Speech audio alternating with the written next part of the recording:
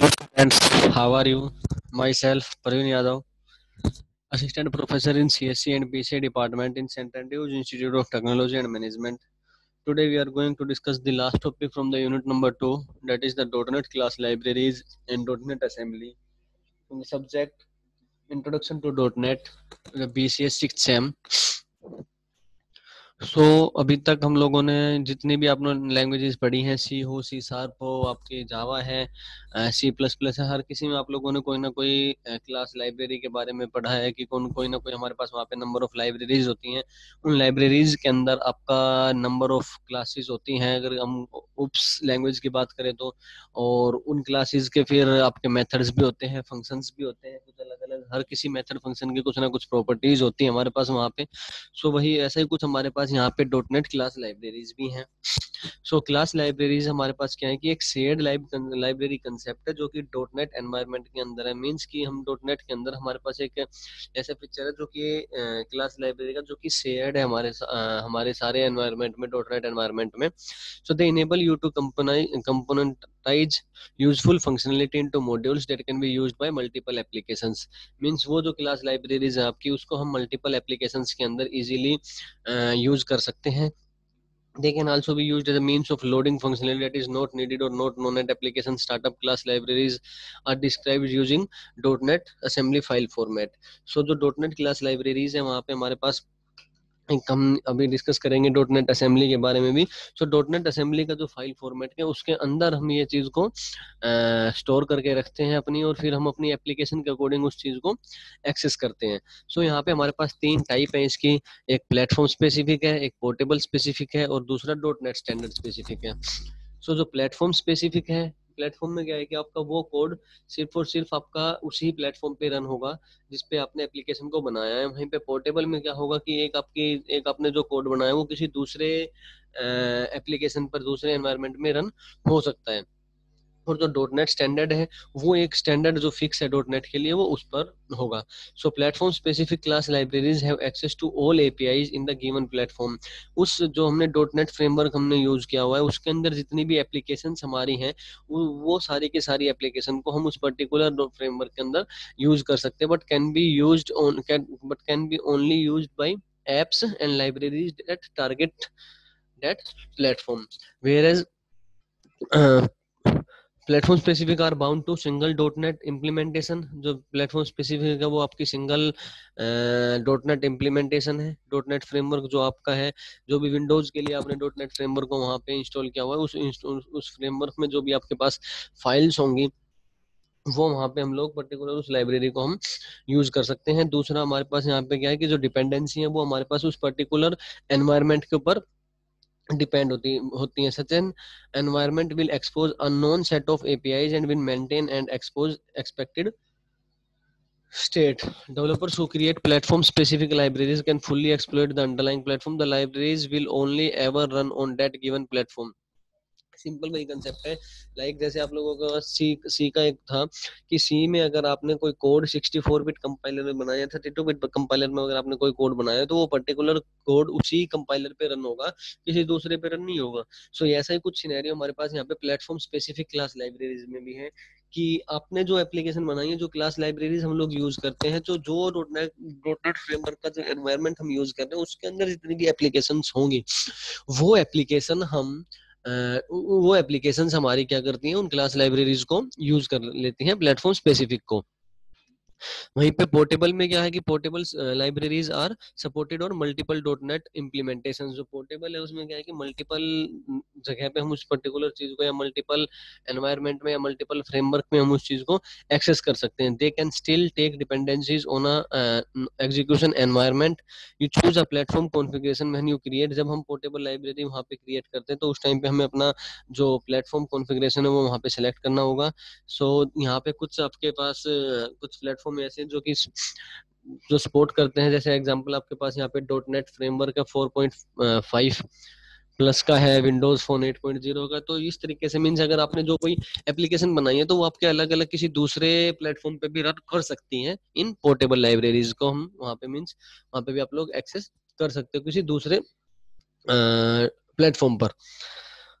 उसके बाद आपके पास dot net assembly. So dot net assembly is the standard for components developed in with the Microsoft dot net. Dot net assemblies में और may not be executable. यहाँ पे हमारे पास जो डॉट नेट असेंबली है वो हमारे पास एक सिंपल स्टैंडर्ड कंपोनेंट है जो कि डेवलप किया गया है माइक्रोसॉफ्ट डॉट नेट के थ्रू, सो डेट उस वो असेंबली जो फाइल्स है वो हमारे पास एग्जीक्यूटेबल भी हो सकती हैं, जो कि हमारे पास किस फॉर्म में हो सकती है, डीएलएल जिसको हम बोलते हैं dynamic link library, dynamic link library file में भी हो सकती हैं। सो जितनी भी डॉट नेट असेंबलीज हमारे पास है वो क्या करती हैं, अपने पास रखती है डेफिनेशन ऑफ टाइप्स, किस टाइप की आपके पास वो जो भी हमने वहाँ पे यूज कर रहे हैं जिस किस टाइप की असेंबली है वो पूरा डेफिनेशन ऑफ टाइप्स, उसकी इंफॉर्मेशन की उस जो टाइप हमने यूज किया है उसके वर्जन इंफॉर्मेशन कौन से है, उसके बाद मेटा डाटा जो हमने क्लास में डिस्कस किया था, और मैनिफेस्ट, ये सारी की सारी इंफॉर्मेशन हमारे पास डॉट नेट असेंबलीज के अंदर रखते हैं। अन assembly can be a single file और इट में consist of the multiple files. और जो हमारे पास असेंबली है वो हमारे पास एक फाइल भी हो सकती है और मल्टीपल फाइल्स भी हो सकती हैं। अगर मल्टीपल की फाइल की बात करें तो वहां पे हमारे पास होगा एक मास्टर मॉड्यूल होगा जो सारी की सारी जिसके अंदर एक मैनिफेस्ट फाइल होगी, और वो क्या करेगा बाकी जितनी भी अदर जो मॉड्यूल्स होंगे उसको वो हैंडल करेगा। तो यहाँ पे आप कह सकते हो कि एक मास्टर मॉड्यूल आपका number of different small modules को वो हैंडल करेगा इन मल्टीपल। जब हमारे पास जो असेंबली फाइल है अगर वो मल्टीपल फाइल को कंसिस्ट कर रही है तो उस केस में सो वहाँ पे हम एक मास्टर फाइल अपनी क्रिएट कर देंगे। उस मास्टर फाइल क्रिएट करने के बाद वो मास्टर फाइल हमारे पास जो number of non manifest modules हैं उनके साथ वो लिंक अप करेगी। अ module in dot net is a सब part of multi file dot net assembly. सो यहाँ पे हमारे पास असेंबलीज भी मेरे पास थ्री टाइप्स की हैं। फर्स्ट आपके पास है प्राइवेट, देन शेयर्ड है, और देन सैटेलाइट है। So private assembly हमारे पास requires us to copy separately in all application folders where we want to use that assembly functionalities. Without copying, we can't access the private assembly feature and power. Private assembly means every time we have one, we exclusively copy into the bin folder of each application folder. अगर हम यहाँ पे बात करते हैं private की तो एक छोटा सा एग्जांपल ये कर लेते हैं कि आपने जैसे सी का प्रोग्राम बनाया, आपने सोर्स कोड लिया, आप उस सोर्स कोड को अगर लेके अपने एक दूसरे सिस्टम पर अगर एग्जीक्यूट करना चाहते हो तो उस सोर्स कोड को हम बिन फोल्डर में रखते हैं।